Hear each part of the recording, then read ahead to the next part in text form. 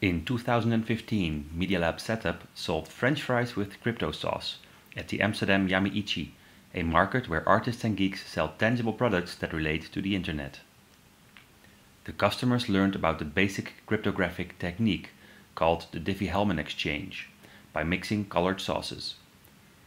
It let people experience something that seems impossible at first, namely sharing a secret between two people who are under surveillance.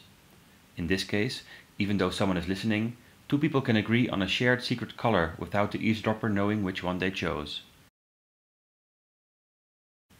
Afterwards, they of course get to eat the fries.